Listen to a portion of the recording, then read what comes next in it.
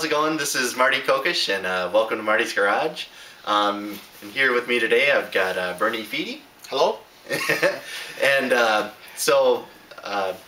having a little car trouble, with one of our other cars.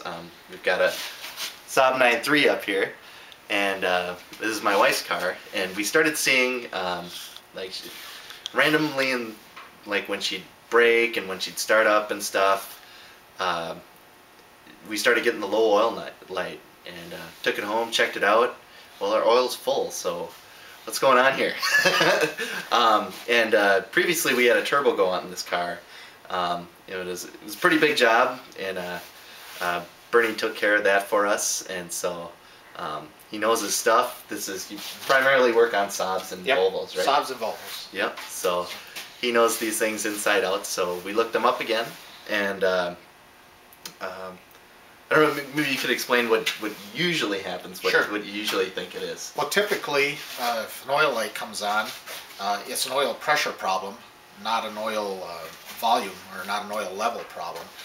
And that indeed was the case. But typically the problem is oil sludging in the oil pickup screen and plugging it so that the engine can't produce oil pressure. But that wasn't the case this time.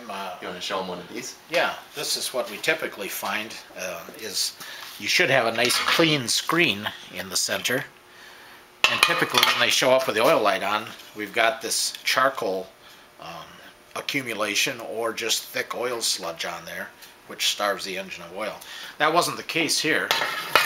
This time it was a plastic timing chain rail that had started to come apart, and the chunks of plastic found their way throughout the engine and of course got into the oil pump and the more importantly the bypass valve for the oil pump. So even though the pump was pumping, it was just pumping it back into the oil pan rather than into the engine. So and it's quite a job. The engine would have to come out entirely and be disassembled to get the timing chain off. So. And so here's kind of the kicker. So in my last episode, you saw we pulled the engine out of the MGB and stuff, and so you kind of saw how that worked. Well, it's quite an intensive labor adventure, I guess you could say. Yep. And so it's not a cheap procedure, and times are tough now.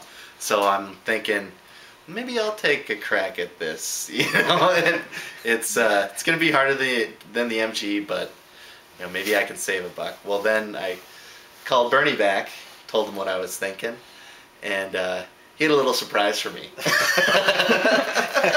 I guess you could say. So I don't know if you want to explain why this was a bad idea. The surprise is this car has to be raised up, and the engine and transmission have to be taken out as a unit from the bottom.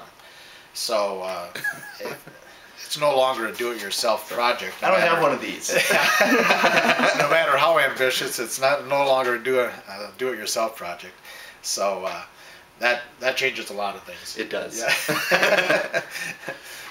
So we've got some thinking to do, because we're kind of looking to sell this car, and now we're looking at a lot of money which we don't have to repair it. So we've got to look over our options and figure out what we want to do. But I don't know. I'm going to sleep on that one. Maybe. But I don't know. As always, thanks for watching.